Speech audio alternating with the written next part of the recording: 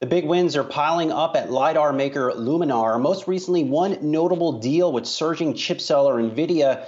These deals are overshadowing the company's earnings out last night. So let's dive in here with Luminar founder and CEO Austin Russell. Austin, always good to see you. Happy Friday to you. One thing that we haven't talked about, we've been talking to you really since you had the IPO late last year, is an emerging truck strategy. You talked a little bit about this on the earnings call last night. What are your plans in the truck market and how might they unfold next year? Yeah, so huge believer in the autonomous trucking market. I think there's definitely a major opportunity there, and this is something that we've been heavily capitalizing on.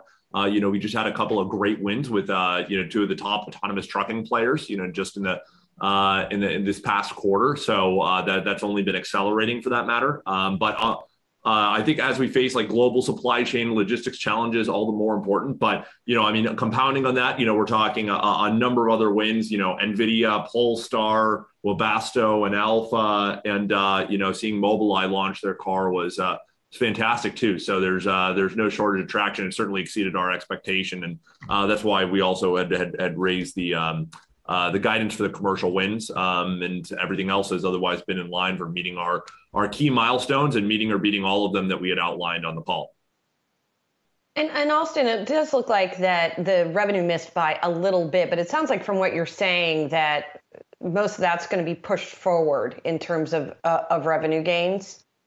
Right. So we don't provide quarterly guidance, for specifics on revenue. We do yearly, so we remain fully on track for the raised guidance that we had for the year.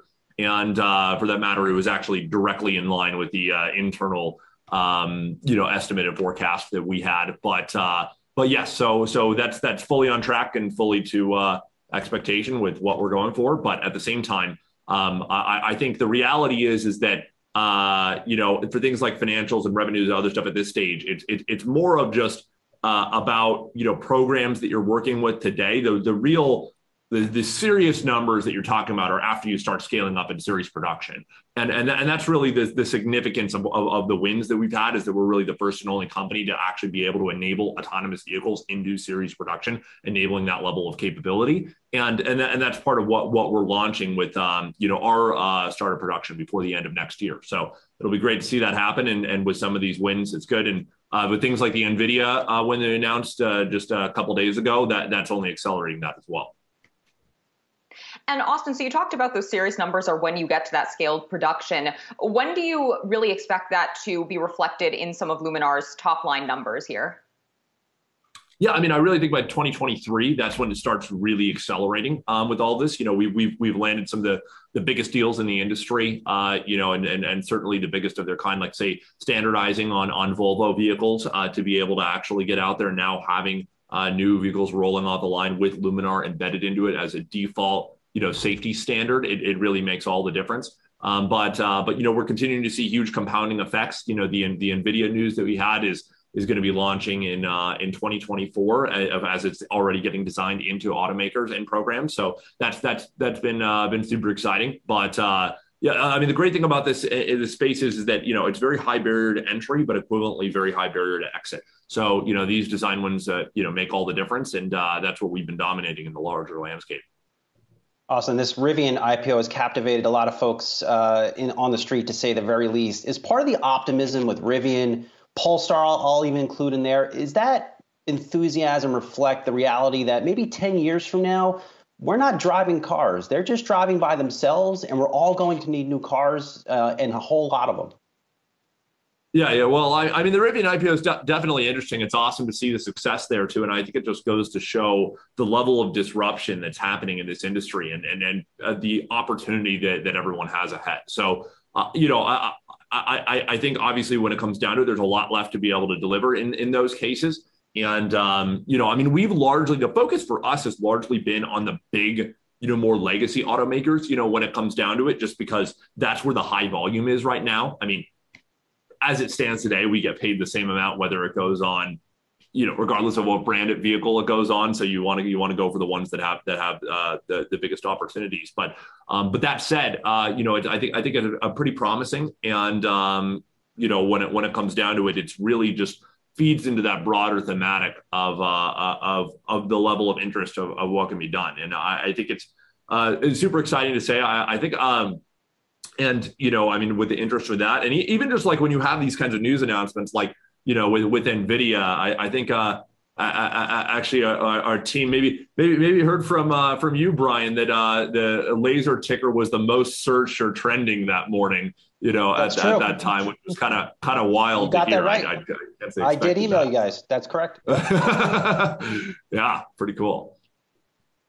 And Austin, you alluded to this earlier in one of your answers, but how have supply chain disruptions and shortages impacted your company and your manufacturing partners? And has that changed any of your timelines?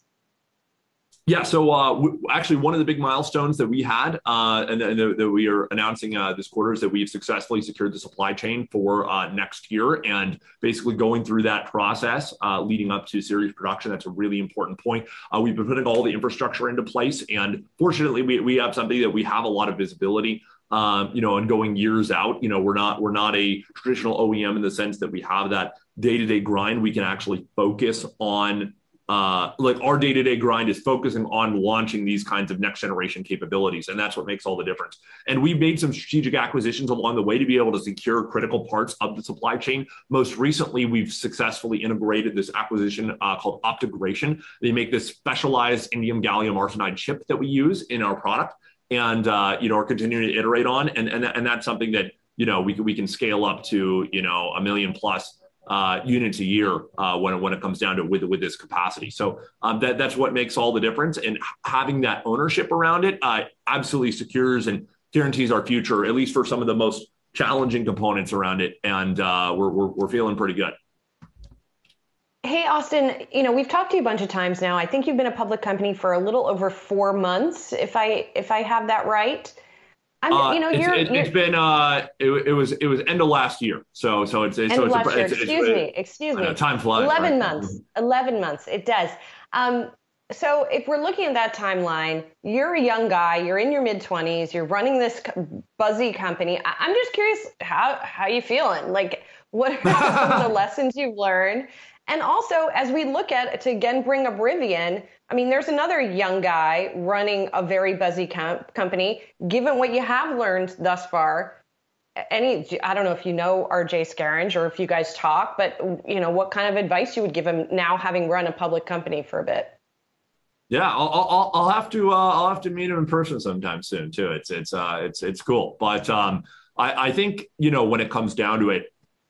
Obviously, I was fortunate enough to get a head start, with all of this, and at a pretty early age. And this is where I think you just have to be able to stay heads down, focused, and strategize around how you want to build and scale a business from an entrepreneurial perspective. And I mean, I think in this case, obviously had a lot of conviction in terms of what the right approach is. You'll always have your skeptics along the way. You always have different folks. It's like, okay, well, can you really pull this off? This sounds crazy.